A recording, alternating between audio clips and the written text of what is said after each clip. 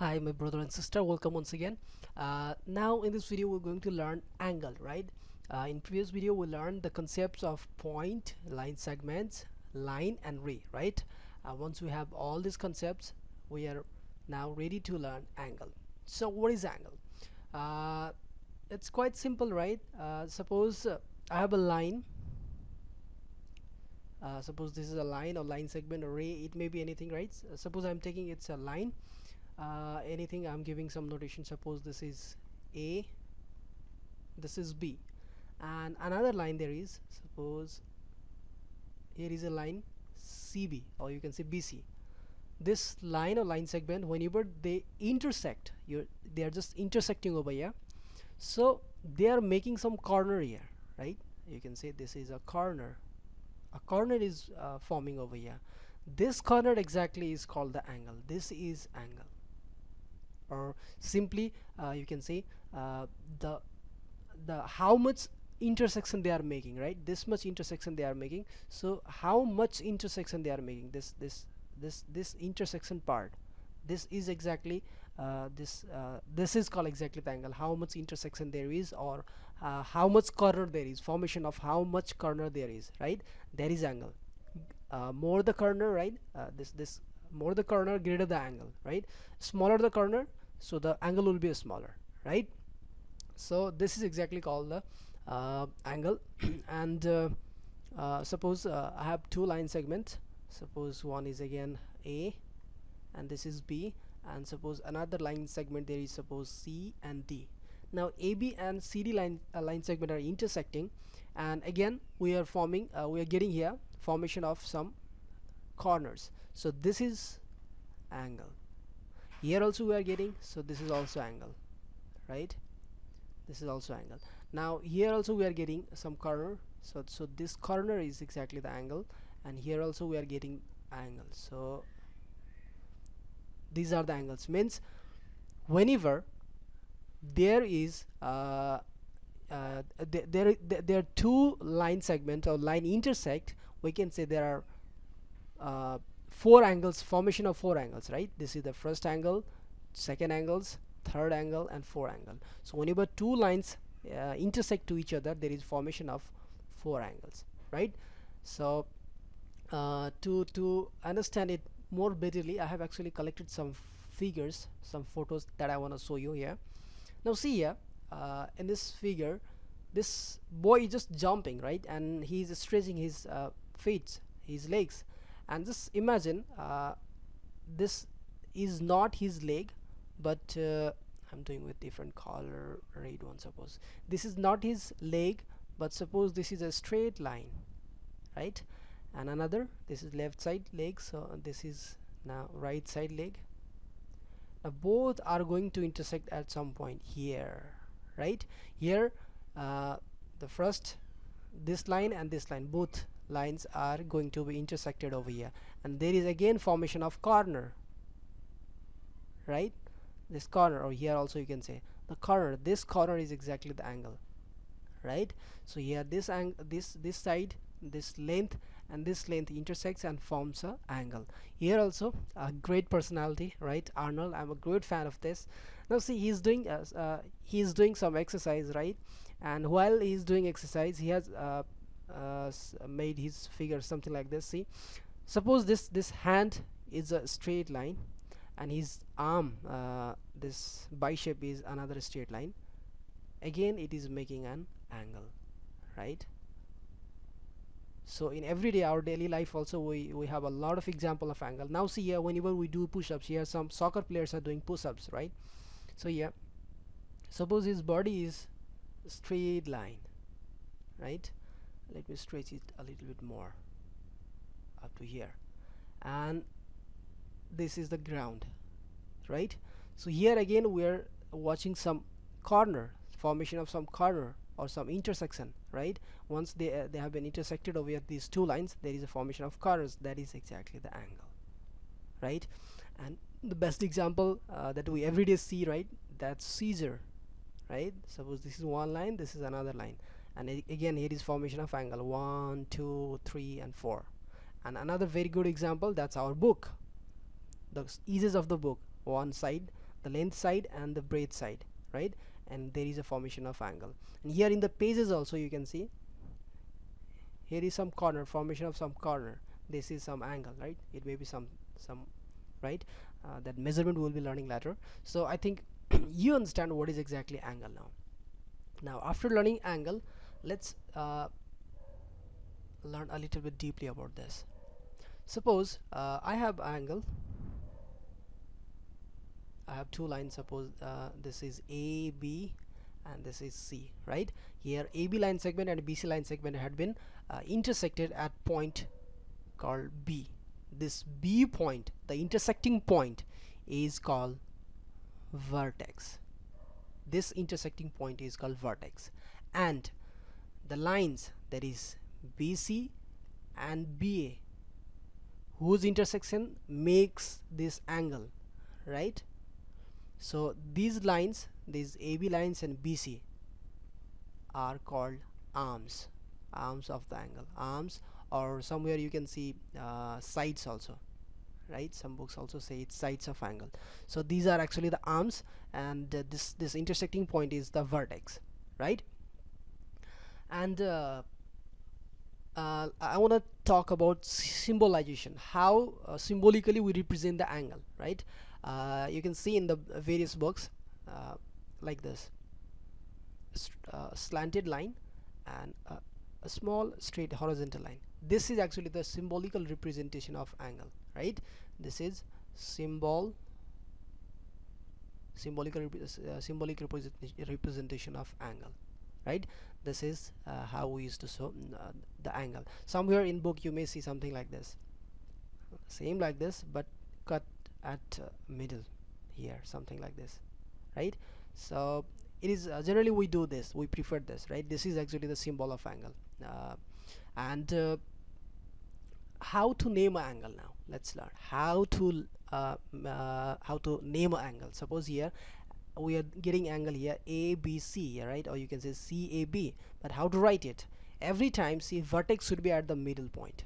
Keep these things in mind, middle. However you write, either you can write like I'm doing with different color. Well, fine. Suppose I'm writing angle ABC, right? A, first I will be writing A, then B, and then C, right? Write in serial wise, right? In A, B, C, right? And here what I did B is the vertex here, right? That's why I write here middle one. Or you can also write like this, CBA. You can also write like this, CBA. But again, B is at the middle point. But what is ABC? What is CBA? These are angles, so we have to give the symbol of angle. This is angle ABC, right? Again, this is angle CBA. In both way, you can represent in this way also, right? Or in this way also. Angle ABC means angle ABC, and angle CBA. Whenever you see something like this, suppose well, suppose somewhere you say PQR. So what does it mean?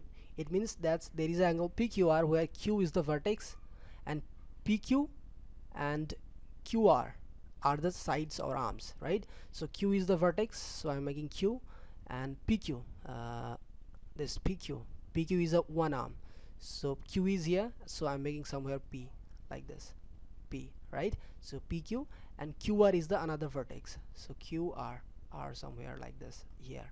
Now let's join this, right? So PQ and QR are the vertex, and sides or arms, and Q is here the vertex, right? So this is some angle. It may be anything, right? That will be learning later, how to measure angle. Now I think you understand how it is, right? And another thing is what is interior part and exterior part of an angle. In often books they have discussed about this. So what is exterior and interior part of an angle? Now suppose I have an angle, suppose this is M and O, right? M and O is my angle, N M O is my angle. If I will represent it, so it will be something like this, N M O, right? Angle N M O. You can also do like this also, right? Many people do like this also. So NMO. What is the interior and exterior part of angle NMO? Just see. this is angle, and now this internal part, this part is called interior of the angle. Interior, this is called interior of the angle, and this part, well, fine, this part is called exterior part. This part is called exterior part. Now suppose I do have a point. Here is a point P and here is a point Q. So Q is interior part, is in interior part of the angle, and P is here in the exterior part of the angle, right? So Q is interior and P is exterior. Keep it in mind, right? This is in exterior part. This is in exterior part of the angle, right? Now how to compare the angles? Let's learn about that. How to compare the angles. Suppose I have an angle. Suppose this is P and this is Q, and let me draw, this is R, right? And in the same vertex, right, with the same vertex Q, I have another arm here, suppose M, right? So now I have two angles, right? One is MQR, right? One is MQR, and another angle is angle PQR, right? Angle PQR. I have two angles. So which have the greater angle, which is larger and which is smaller? How to distinguish that? Now see, the corner formed by the angle MQR is this much, right? Or you can say simply, you just imagine just like a mouth of the angle PQR, or the corner of the angle MQR, or you can also imagine like the width of the intersection, right, of this MQR. How much it is? It is this much, right? And another width of this PQR's mouth, how much wider mouth it has. PQR has, it has much more wider mouth than the PQR, right? It has more corners, bigger corners. PQR has the bigger corner. Or you can say M is itself in the interior part of the PQR, right? I mean to say M is in interior part. It is in interior part of angle which one? Angle PQR, right? So M is itself within the PQR. That is why MQR is smaller than the angle PQR, right? It is smaller than the angle PQR. So let's take another example here. So I'm doing somewhere a little bit about here. Okay, now suppose